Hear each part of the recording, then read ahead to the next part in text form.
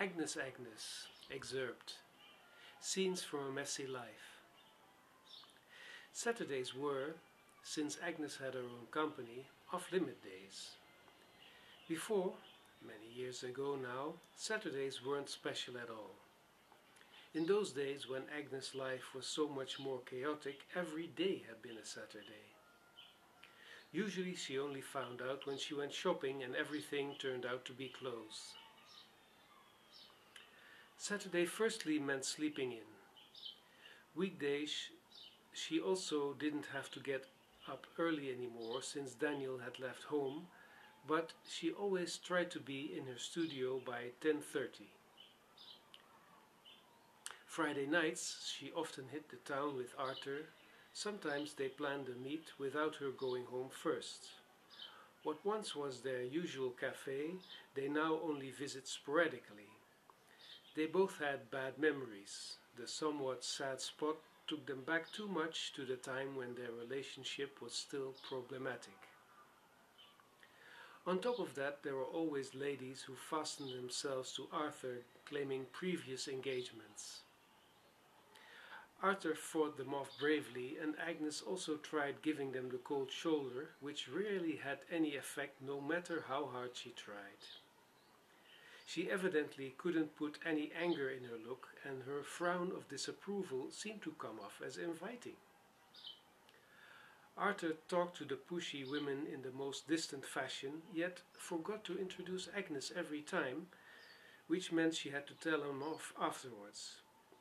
She understood it was hard for him to shake the habit to present himself as a bachelor, so she'd made it her intention to correct his wrong lovingly but insistently. One woman went all the way.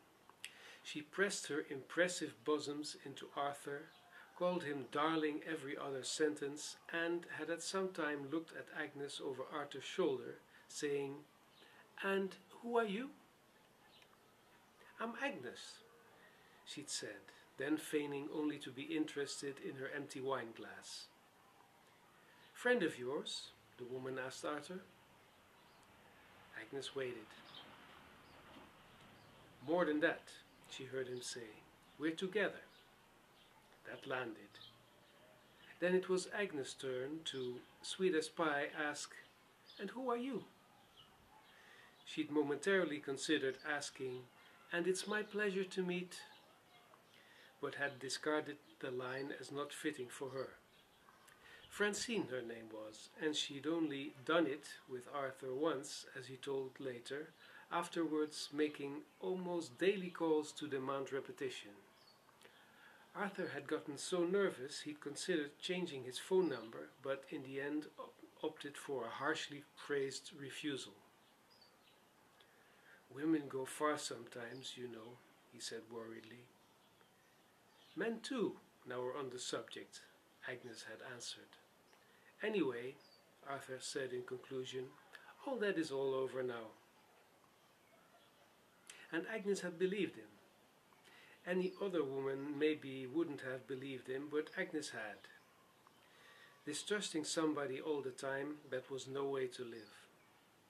More than that, Agnes felt she in all probability could believe him. Francine had sat down next to Agnes and tried to show herself a good loser.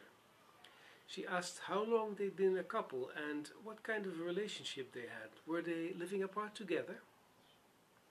That last question sounded a bit too hopeful again, so Agnes made the point of their having a true blue relationship loud and clear, including the fact they really lived in one house permanently.